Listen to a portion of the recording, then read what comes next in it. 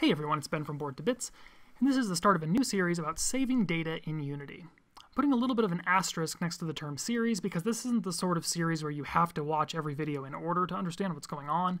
Rather, it's kind of a set of individual videos, but they all have this common theme of ways to save data from Unity. So, when you first start using Unity, chances are you're saving your levels as scenes, you're going to be storing game objects as prefabs, and you can save initial values into your variables in your classes. However, what happens when you get to dozens or hundreds of levels in your game and you don't want to be saving them all as individual scenes? Or you might have a long list of stats or items or enemies you need to keep track of, and again, you don't want a long list of prefabs that you have to comb through every time you're looking for a particular enemy that you want to change. Lastly, and this is the really important one, is what happens when you want to save your player's progress in your game. You can't really do that by saving numbers to a class because your program won't remember those. You need a file to do that. When you have a file and you need to store stuff in that file, that's what's called serialization. The Microsoft Developers Network classifies serialization as the process of converting an object into a stream of bytes in order to store that object or transmit it to memory, a database, or a file. So really basically you're taking your game information, which is chances are stored in a game object or a component or a scene or a prefab, and you're going to be saving that data into a file that can later be opened and reused. There's really two main uses for this. The first is storing data to be used in gameplay. This is really the development side of your game. When you're creating these levels, you're creating these items, these enemies, etc., you can store that information into a file for your game to later take out of that file and use. Secondly, you can be storing player data as a result of gameplay, meaning say your player sets certain settings, they want the music at a certain volume, they want their resolution to be this, or their graphics quality to be this certain level.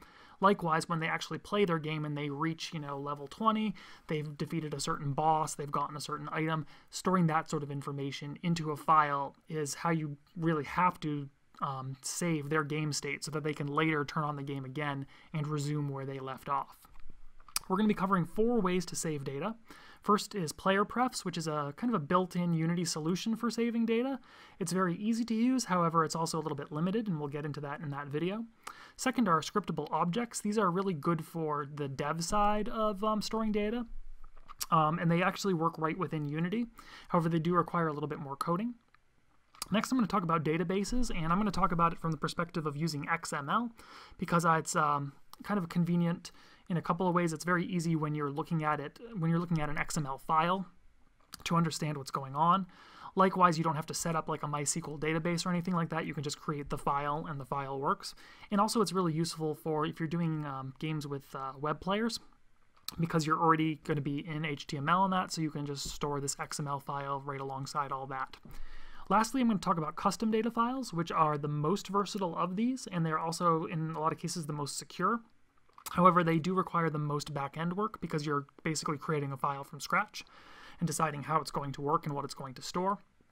So, like I said, kind of pro and con there. Very useful, but that's the one that requires the most legwork on your part.